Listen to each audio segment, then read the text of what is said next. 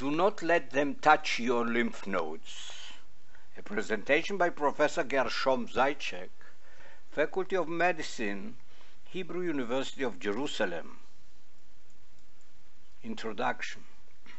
Surgeons have a morbid urge to manipulate your lymph nodes, which is dangerous and should be avoided by all means. They are driven by false views about the nature of cancer and claim that lymph node drain tumor cells from organs and filter them, and therefore their removal prevents metastasis. And they claim also that lymph node examination is essential for the assessment of your prognosis. Now listen to why these statements are false.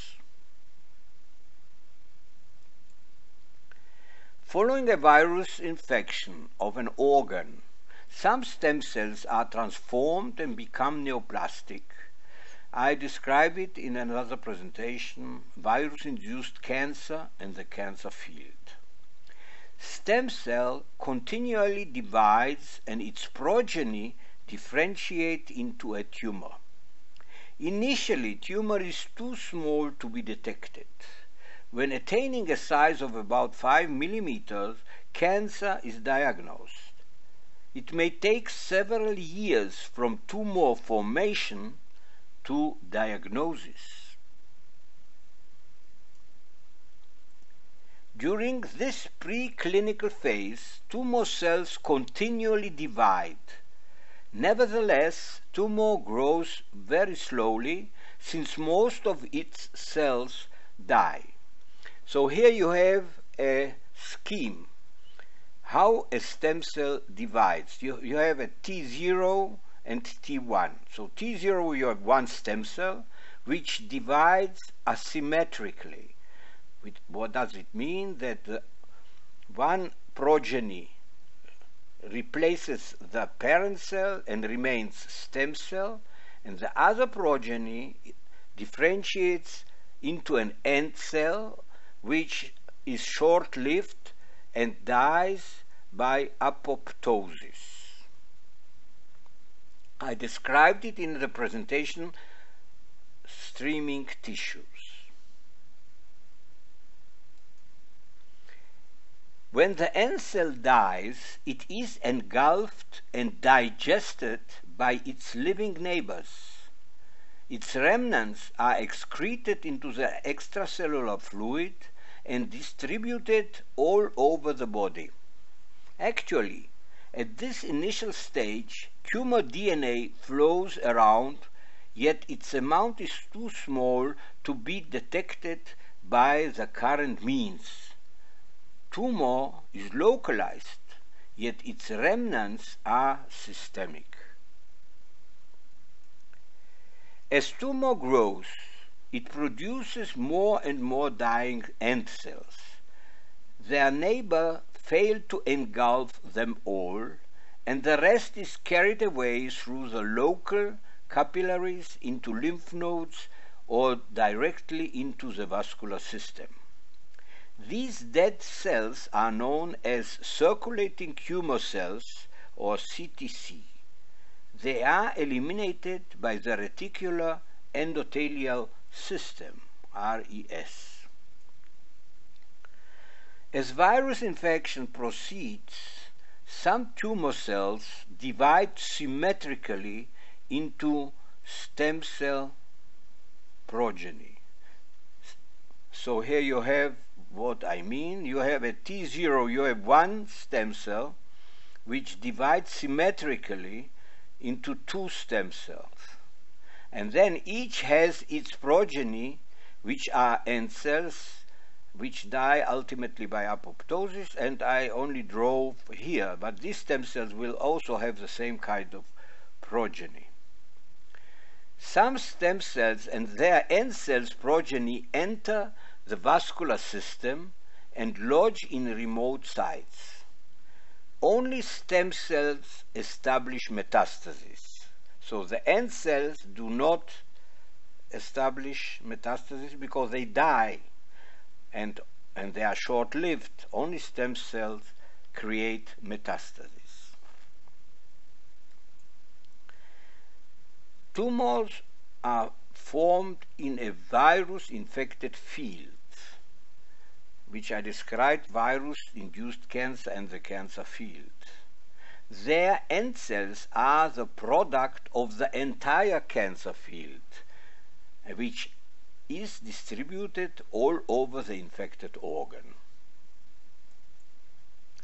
We may thus distinguish between the following preclinical cancer stages: molecular stage, when DNA fragment enters the blood, and cellular stage, which is called the CTC stage, and micrometastatic stage. All this occurs preclinically. So from its very beginning, cancer is a systemic disease. Tumor products have a metabolic repercussion on the entire organism. Tumor is currently the red herring of medicine. It is the most prominent manifestation of cancer, yet cancer is more than just a tumor. It is an interaction between the organism and tumor. Also, the organism contributes to the cancer. From its very beginning, it is a systemic disease, which I described in the presentation. Cancer metastases do not kill. For 2 centuries, this red herring has been dominating medical thought. According to the current dogma, cancer starts during a local event, a cell transformation initiated by a gene mutation. Tumor proceeds through the following stages: localized, regional, then you have a lymphatic spread and hematogenous spread. But this is false, since from the very beginning the tumor is already systemic, as I described in the preclinical stage. So again, this view is false and has to be replaced, since cancer starts as a field and from its very beginning it is systemic. During its preclinical phase it may regress, yet once diagnosed it is generally an incurable chronic disease, which I described in several presentations, like breast cancer dormancy and tumor growth. Nevertheless, this rotten dogma spread the false notion about the role of lymph nodes in cancer, which I mentioned before, that lymph nodes catch cancer cells and filter them, and therefore have to be removed, otherwise you get metastases, and that lymph nodes are necessary for determining your prognosis. The first statement is false, that by the time tumor cells are found in lymph nodes, their sister stem cells float through the vascular system and you have already micrometastases, and therefore the removal of lymph nodes will not prevent metastasis. And what about the second reason? That you need lymph node examination to determine the prognosis. Current histochemical stains are crude and do not stain all tumor cells in the lymph node. Even a clean lymph node is not so clean, since it contains unstained and invisible tumor cells. So don't let them fiddle with your health and with your lymph nodes. A recent review described the byproduct of axillary lymph node dissection. You have many side effects, and the greatest is arm edema in breast cancer patients. They quote Kissing, who reported that lymphedema measured by lymph volume was present in 25% of the members of a cohort of 200 patients after a variety of surgical treatments for breast cancer overall, and 38% of patients receiving axillary node dissection plus radiation therapy. So this treatment induces a treatment disease which is manifested by arm edema. The authors mention various ways to prevent the nuisance, none of which they say was tested scientifically. But you do not need any scientific evidence. Simply don't touch the lymph nodes.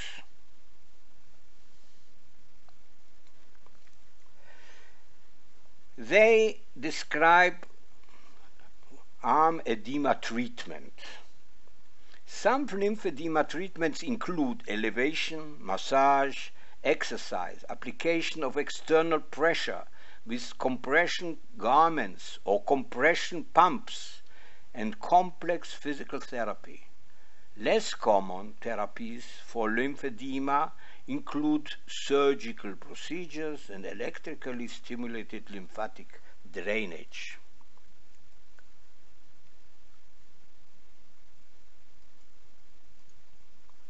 Actually, this and similar recommendation drove me to write this presentation. Never apply external pressure to the swollen arm. Let me explain why. Here you have a scheme of a local tissue and the fluid which enters and leaves the tissue. The fluid enters through arterioles and crosses capillaries, and the tissue supplies fluid through venules which collect into veins. And what is also important to note, that lymph capillaries start in the tissue and they are drained in local lymph nodes. So this is a scheme of a local tissue. You have arterioles, venules, capillaries, and tissue cells. Here you have the scheme, how it goes toward the armpit. So you get the blood comes through the artery, then it crosses the tissue as I described before. Some of the fluid goes back through the lymph towards the local lymph nodes. Other part of the blood and fluid goes through the veins toward the heart.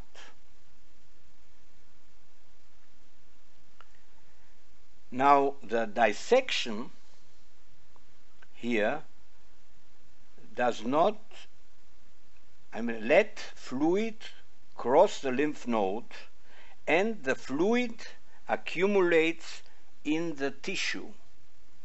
So here you have again the scheme, and you see here that the lymph it does not leave the tissue and accumulates in the tissue, and therefore the arm swells.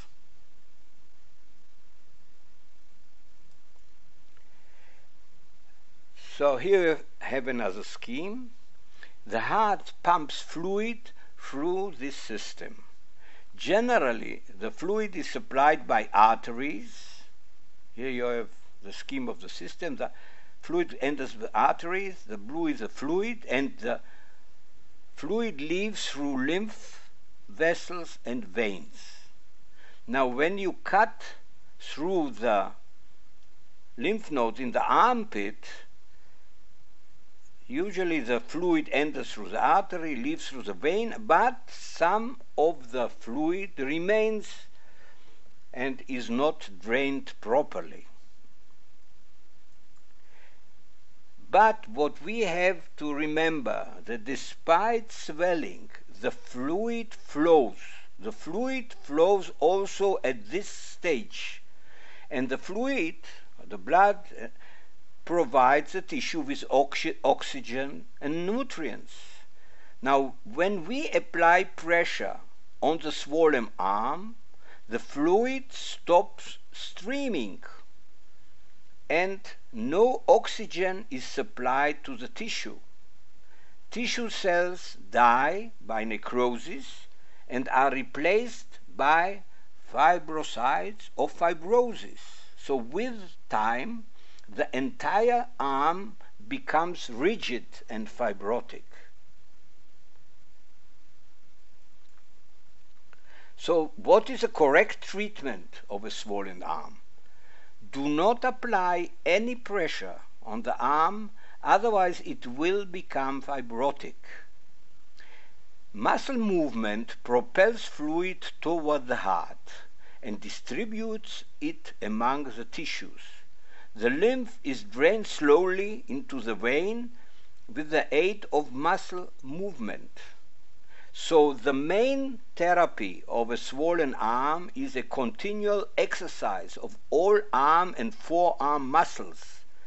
Occasionally, raise your arm above the head. And if you cannot move your swollen arm, move it with the help of the healthy arm. So the only effective treatment is continual exercise of muscles of the arm and the forearm. With time, lymph capillaries will regenerate and restore the lymph stream through the damaged area.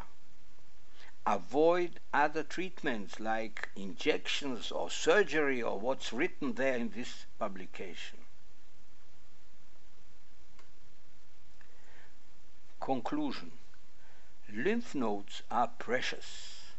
Remember that surgeons who try to remove them are driven by a false dogma. Beware. That's all.